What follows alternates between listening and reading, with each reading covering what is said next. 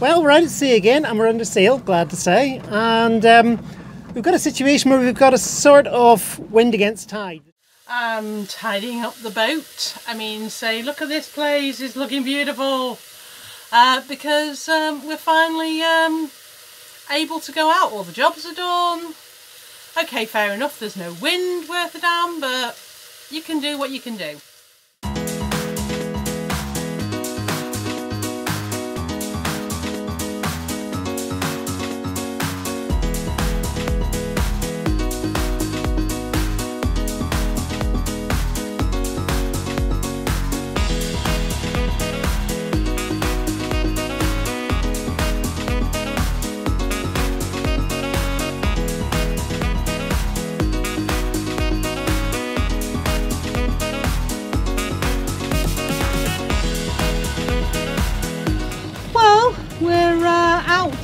In the loch, and we're very close to low water slack in this case, because we thought we would do our compass deviation just to see where our compass that we look at every day deviates from the magnetic.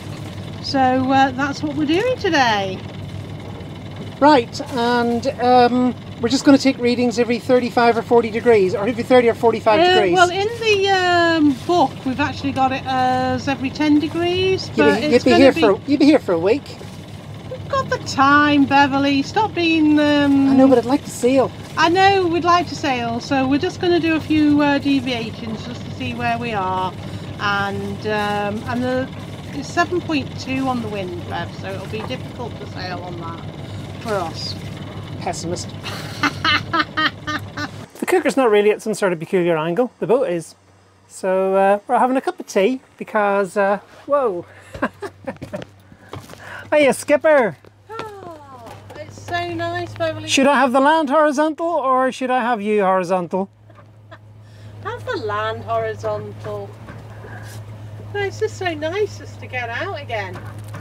Just tootling around for the moment.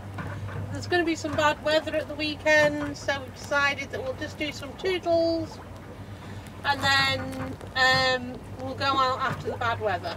That's the plan. So what else have we done? We've done our compass deviation. Done our compass deviation. We checked the depth as much as we could, but that looks to be fine, so there's no point in calibrating that. Annie's on the blink again, but... Oh no.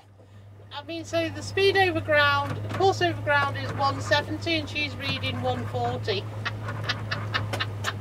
I'm not going there. We've got the sails set the way we like them.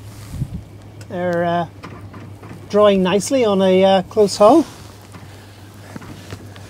Skipper Gaynor is enjoying her cup of tea. Oh yeah. Absolutely. And we'll be asking you to do a tack in a minute, Bev. But we're still 7 metres of depth, so we're still fine on depth. And that's 7 under our keel. Yes, of course it is. So we're actually about 9 or 10 here. Yeah. But the way Belfast Lough is, it shelves the way we're going, whereas the other side of the loch, it's quite deep, quite close. We are just moving slip. Because the slip's a bit difficult for us to get in and out of, so we're moving out closer to the entrance. It does mean it's a bit more bouncy for storms, but it does mean our boat fits. But it does mean our boat fits, and I need to get more confidence, and I just refused point blank to do the other slip because it was just too tight. Well, trust me, it was no picnic. I know it's no picnic, but I'm not going to get better if I'm refusing to go on the helm. Well, it didn't stop you making me doing it.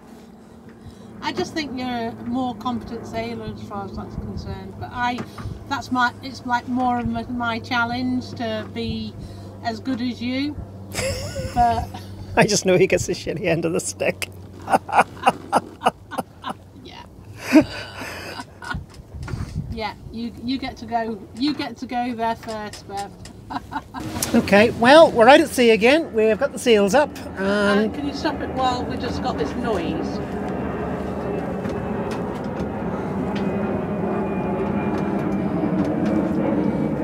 As the jets, the jets are now running, thank goodness. Am I allowed to talk yet? Yes, you can talk now.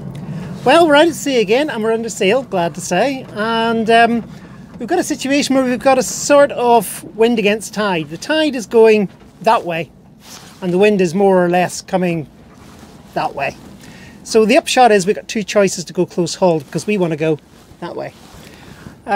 We can either go on starboard tack, which will take us out over there, and it won't really get us any closer to Bangor. Or we can go on port tack, which is what we've done, which is going over that way, which doesn't look like it's taking us closer to Bangor, but the tide is moving us this way. It's a technique called lee bowing. Put the tide on your lee bow and go toward your target, and you won't go as fast over ground because you're not taking the tide with you, you're going across it. But the upshot is that you will make progress to your target quicker because our course magnetic is about 180, our course over ground is about 170. We're getting 10 degrees toward Bangor for no effort on our part. So that makes our journey shorter. So although we're going slower, it's a shorter track and we'll get there quicker. Little tip, top tip.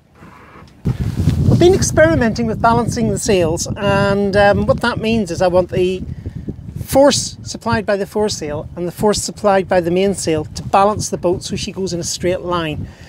If there's too much force at the front of the boat up near the bow will get pushed that way and the boat will turn to starboard.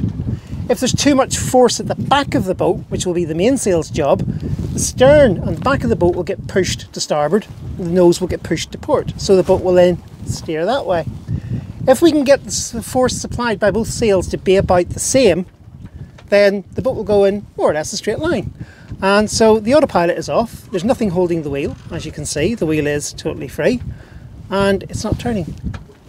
What we've basically done here is we've left the wheel free, we've taken a bead on some land in front of us, and we've adjusted the foresail and the mainsail until the boat has stopped turning port or starboard and maintains a completely straight line, which she is now doing. So I can leave the autopilot off, or I can put the autopilot on just as a safety measure, but the boat is now holding a steady course with no intervention from us. Certainly this is what you want even if we do put the autopilot on, because she'll need to do less work. The less work the autopilot does, the less power it draws from your batteries, just less wear and tear on everything. It means the boat's not stressed, the crew's not stressed, and who wants to be a stressed crew? It might be exciting, get the adrenaline rushing, but it wears out real quick. Yeah. So we've got a balanced boat, we're holding a nice steady course of about 132, and we are happy bunnies.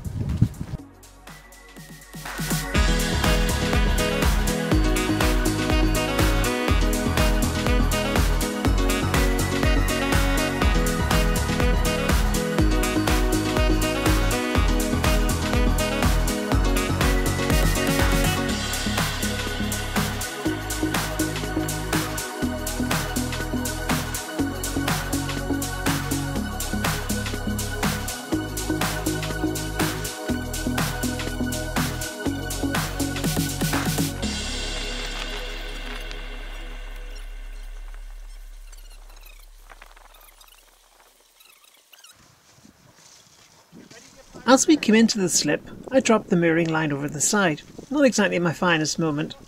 So Gaynor pushes up against the pontoon so that I could step off and secure the boat.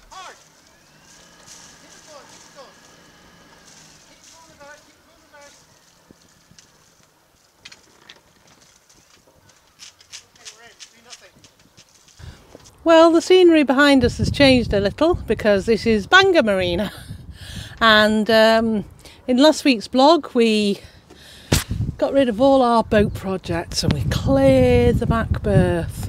And what have I been doing? I've gone over to Boats and Bob's and I've bought my next boat project. Oh dears, you can't stop a good girl and a boat project, you can't keep them apart.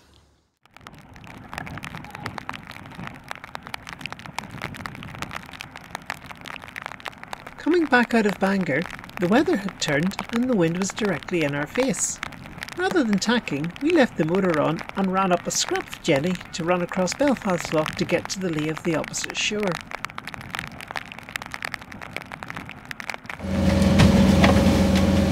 Why are you looking like a drowned rat, Bev? Because I am a drowned rat. It's chucking it down out there and the wind's gone up to 4-6. We've got about 3 reefs in the jenny and we're running under engine. It should be about 40 minutes till we're in. And I'll be glad when the 40 minutes is over. I mean, there's nothing wrong with it. I just don't like getting wet and cold.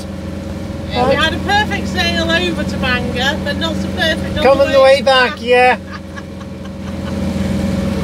If it wasn't for this virus thing, meaning we can't stay overnight in Bangor, I just would have stayed in there tonight. Yeah, I know what you mean, but you're not allowed to. You're not allowed to, so we've got to make our way back to Carrick.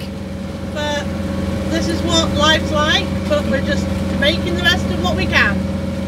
We are indeed. We've got a bit of white water coming over the bow, but that's the way it goes. Although we were close hauled, the wind blowing the halyard began to lift the mainsail out of its bag, and so Gaynor tethered up and went forward to secure the mainsail. That was a little scary going forward to tie that down, but do you know what? I feel happier with it in the bag than going up the mast. So happy days. Well, that was a bit of to do. I'm so glad Beverly was on the helm coming into the slip. Beverly wasn't. well, the wind caught her just as we were coming in, and basically we had to moor the boat up to the other... We giraffed up to the boat next to us, didn't we? And then cross the decks and then pull Salty Lass across on ropes. Yeah. Anyway, we're talking about the dinner. Oh, the dinner. Yeah. Yeah. So, dinner is served. Dinner is served. Now that is what we call proper dinner. Right, where's my wine glass? Oh yeah. Right, fill her up.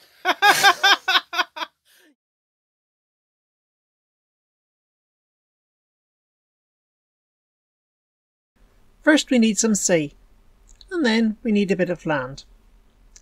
We are going from the port at the bottom of the diagram to the one at the top. We assume that the tide is going westward at 2 knots and the wind is blowing southerly. So when we leave port, we have 2 choices. We can go on starboard tack, which is shown by the green arrow, or we can go on port tack, which is shown by the red arrow. We will say that regardless of course, the boat does 5 knots for 2 hours. During that time, the boat is pushed westward by the tide. The red boat is taking the tide against its leeward bow, whereas the green boat is taking the tide against its windward bow. When the boats have to tack, the red boat that started on port tack is closer to the destination port. The green boat is much further away and has a longer second tack. If we look at the distances travelled, the red boat has gone 8.5 miles in 2 hours, and the green boat has gone 11.5 miles in 2 hours. The green boat is therefore moving about 33% faster than the red. But the next tack makes the difference. The green boat has another 2.5 hours to make port, whereas the red boat only has 1 hour to make port. The total travel time for the green boat is about 4.5 hours, but the red boat managed it in 3 hours.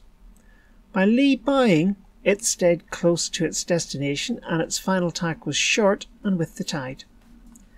So if you have the choice, start by lee bowing and keep the tide on your lee bow as often as you can. Keep the other tacks as short as possible.